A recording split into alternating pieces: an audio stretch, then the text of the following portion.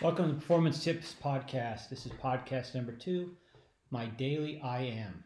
Given it is podcast number 2, that must mean there's a podcast number 1, and there is. It's on crisp writing. I'm Marc Lochbaum. I'm a professor. My goal, of course, is not to say all the time. I have a script. I read this podcast number 2, and I sent it to my mom. She was kind enough not to say I was awful. She was a mom and said, I'm so much better if I just talk, because that's my gift, but I like to talk. I like to talk now. I wasn't when I was a child. So I should just talk it. I have a script, I have points, and I watch tons of podcasts. Not tons, I watch enough. 500 million views, and people are sitting there reading notes. So it seems, though I just said again, that it's okay just to talk. And I have my points laid out, and I can't wait to share those with you. And so I'm Marc. I'm a professor. There's a link below, if this is YouTube, to find more about me, or you can just type my name into the World Wide Web. There's thousands of pages on me. My podcast is about my platform called My Best 7. It frames all my teaching and consulting. And if you look at YouTube, other YouTubers, they'll tell their story maybe for the first year. Then they'll say, hey, after 300,000 subscribers, everybody knows my story. You can just go back and listen to it and catch up. So I'm podcast 2, so I'm going to tell my story. I'm a teacher. I'm a professor. I've always been a professor. This is 2020. This is 2020. Until 2050, I'll still be a professor. My goal is to spread my platform with my former students and colleagues in different languages. And so it will be me, it'll be the same basic script, and then it'll be in other languages so we can reach the entire world. So what is My Best 7? My Best 7 is a platform based on the 7 success traits of elite athletes. Over all sorts of 40 years, 50 years of research, there are about 7 things that seem to make sense. And I'm going to read those things from my script to make sure I say them accurately. Those are 1, your body; 2, your ability to learn; 3, your rate of improvement; 4, your training attitude; 5, your personality; 6, your use of psychological skills; and 7, your skill sets. And so each podcast will fall into one of those categories. They can mix, because it's hard to do one category without another. But in general, I'll say, hey, this is this category. My Daily I Am, it falls under trait 6, the use of psychological skills. Now the issue is that when you think of elite performers, they all use psychological skills. They all say they do. The issue becomes the difference between, it seems like, between elite and non-elite performers, or elite performers don't really recall being taught to use psychological skills. They woke up doing it, just like a great singer can harmonize from the get-go. Great field goal kicker boots it down the middle in 3rd grade.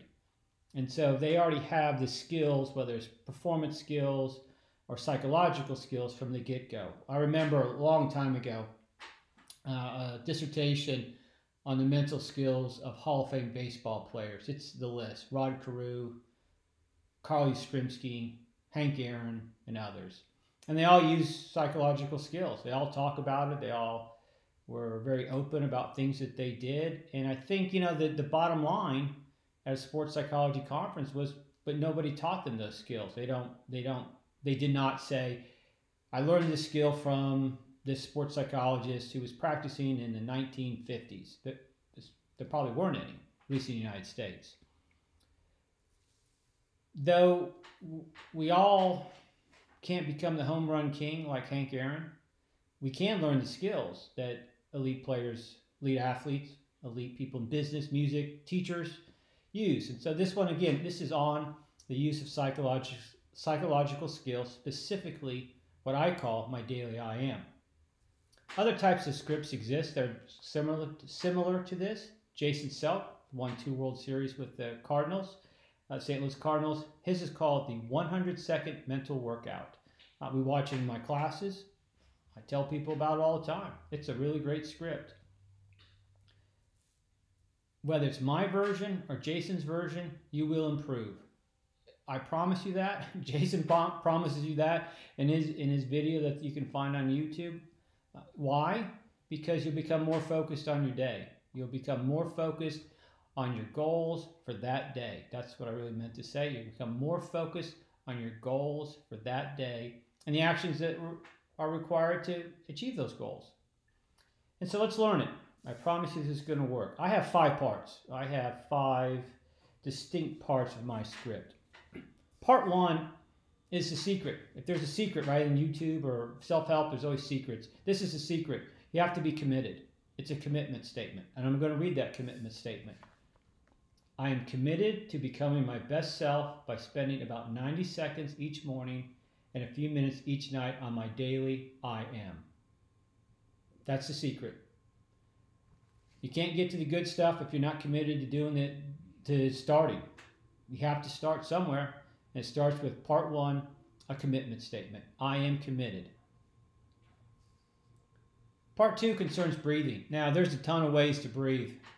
Number 1, just breathe. That's the most important part. Don't hyperventilate, but just breathe. Whether you do my method, it's not my method, it's a method. 6 in, 2 hold, 6 out, or you do 5 in, 2 hold, 7 out, or some combination of. I cannot remember what box breathing is with Commander Divine. He's great at this. He is somebody to follow and listen to. Maybe his is, it's a box, so it's all equal in and out. Here's an example of a 6-2-6 count. I'll look at my script. We go in, 1, 2, 3, 4, 5, 6. Hold, out, 1, 2, 3, 4, 5, 6. It'll feel like forever if it's the first time you've ever inhaled, held, and exhaled at that count. It'll feel like it's 10 minutes. And so the idea is to that's going to help you focus on your script. That's the truth. It's going to help you focus on your script. It's going to help you take in your words, take in your goals, hold them, and then move on. Part 3 is what I call the actual I am. There's a bunch of I ams. I am committed. And now here's the real I am. I am. You have to find something about yourself. It doesn't have to be your goal. It's not your goal. Something about yourself that's going to keep you going through the day. It has to be accurate thus, right? Thus, it's got to be accurate. Something that's going to keep you going through your day. Here's mine. I am encouraging and enthusiastic. I wasn't always. That's for sure. I've done self-help. I am now. I'm encouraging and I'm enthusiastic. So throughout my day, if I have bumps in the road, I say to myself, self, you're encouraging and enthusiastic. You can get through this. You can see the better side of this person. Stop. There's got to be rules, right? It's a school thing. There's got to be rules, but I can be encouraging and enthusiastic and not take a negative turn. It'd be really unrealistic for me. Today is Saturday. I don't know the date. I'm looking at my computer to find the date. The 18th. Conor McGregor's fighting the Cowboy. It would be very unrealistic for me to say that I'm a tough guy. It would be ridiculously silly to say. I'd become nervous if I said I was a tough guy. I've never had an idea to say I'm going to be an MMA fighter. I never had an idea that I was going to become a boxer. I'm old. Mike Tyson was young when I was young. We might be the same age. Never had the idea that I would go toe-to-toe with someone like that. So it'd be unrealistic. It's not to be accurate about yourself, and it gets you through tough times. Gets you through tough times. Part 4 is setting. Now we're getting close to your day. Get really, really close here. So I'm going to set a moderately difficult goal that I can achieve today. Not 10 years from now. Not I don't know, a lifetime from now. And the issue is that in self-help, it is ridiculously fun to set dream goals. I want to be the CEO of Coca-Cola. I do. Why wouldn't I? Soda might not be good for you. Think, one can a day. They didn't say to drink 44 ounces at a time. Go to sporting events. I don't know. It seems like it'd be fun, right? So that's fun. A long-term goal to have $1 billion. Oh, it's so much fun to talk about. Houses I'd buy and trips I'd go on and things I would do and golf courses I would play. Dream goals are just dreams. Long-term goals are just long-term goals. All that matters is what you do today. You have to check off a box of a goal that you set, that you achieved. And so when we do that, we're going to have some action items with it. So I have a goal, then I have action items. And I've talked about this for, it feels like 30 years. You got to have action items.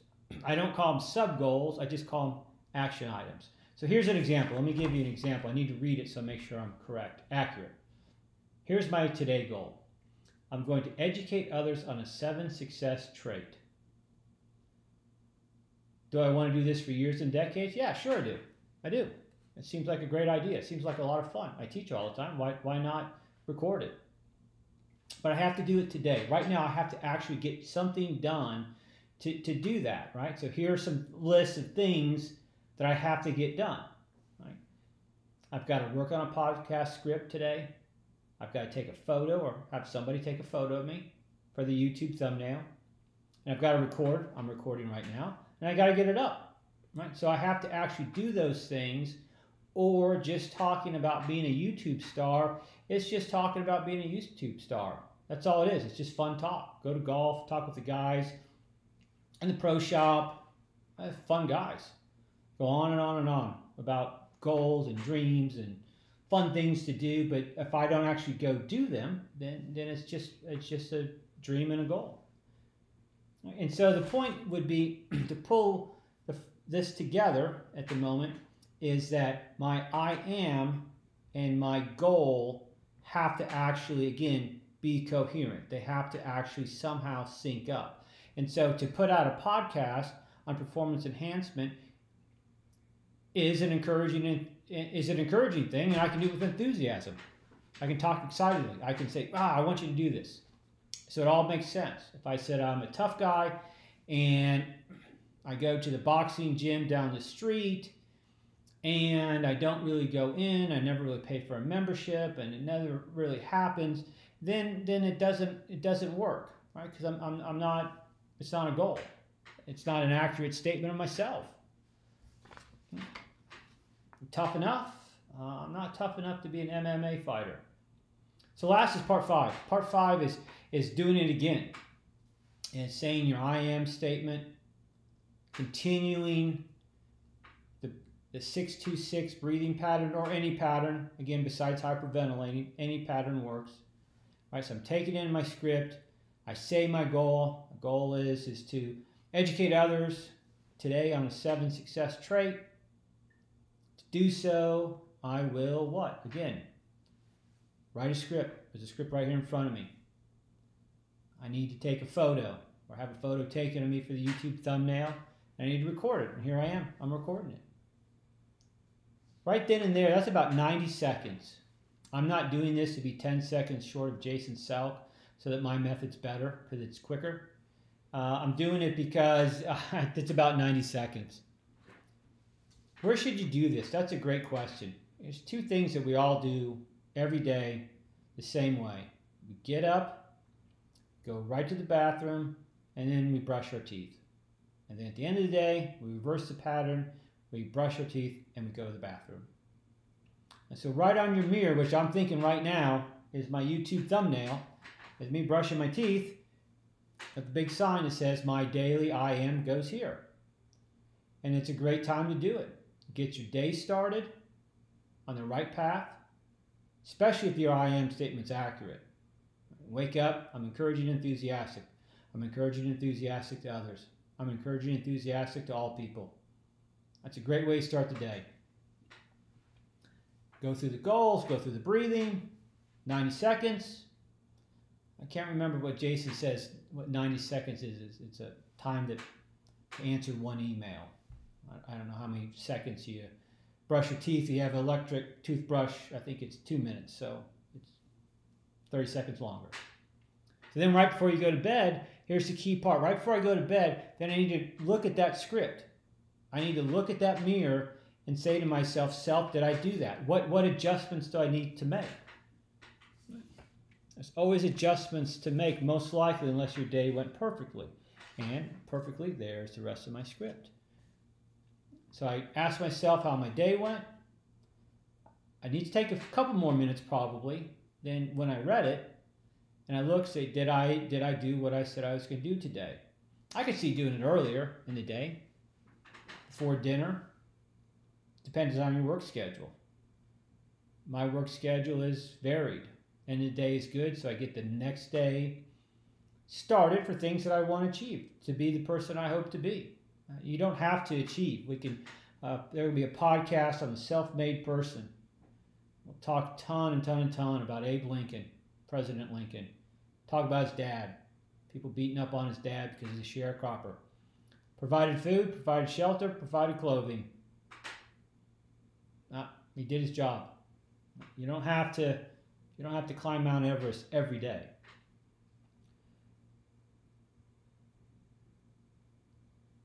So, I got lost for a second. So maybe I need smaller parts. So that's what I'm reviewing my goal. I think to myself, I look at my goal, I look at my action, I say to myself, self, is this realistic? I tell you what's not realistic. It's writing a script. Getting a picture is realistic. That's easy. Easy enough. Picky about it, but it's easy enough. And then recording. Recording takes forever because I make mistakes and I'm worried that dogs are going to bark and the sound's going to go on or a cat's going to jump in my lap, so it takes forever. It is healthy. It's not probably. It's very healthy to check what you're doing and how's it going each night or however your work schedule works. So for me, it's probably realistic to say I'm going to do 2 a week, 2 podcasts a week. I've got the global part. I've got Jessica. I got Rebecca. I got others in the works. Christy. Others in the works. All right. So I got a OSRA. So I got to get scripts to them. I got to talk to them about it to make sure that the English can go into another language and they can get their podcast up so we can take over the world for free. Free self-help. Free performance enhancement. So, as promised, here's a wrap up. If you do your daily I am, you will get better. You will achieve as you hope within realistic realms. Again, it's not when we have the Super Bowl edition, very soon, Super Bowl edition, height matters and weight. It matters. I'm not going to become an offensive, I'm not going to become anything in the NFL at my size. Zero things. There's not a category with my height and body size, my dimensions, that works. I don't know of one. Maybe an inside receiver a long time ago, but then I'd have to actually take contact. That's a big if. It's a big barrier, right? Big barrier. Getting hit by people who are that size. Large men getting hit. Right? You've got to do it every day.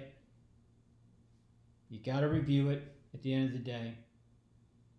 And then what I want in the wrap up again, as anybody else wants, I watch Ed Mileats, and his endings are great. Share it with a friend. I say share it with an enemy. That's what I've added to it. Share it with a friend and share it with an enemy. Maybe your enemy becomes your friend. We all need more friends. We need fewer enemies, that's for sure. The world could be a better place. And as Ed says, tons of details. And free. It's a good deal. Thanks a ton for listening. Be sure if you want, hit subscribe. Make a bell ring at you on your iPhone or your non-iPhone when a new podcast comes up. We're real close to that global thing when it's just me. It's not just me. It's a bunch of people. So boom, boom, boom. It'll get going. Again, thanks a ton for listening. I'll attach this video. That video is worthless if you're driving a car. You can just listen to the audio. Thanks a ton.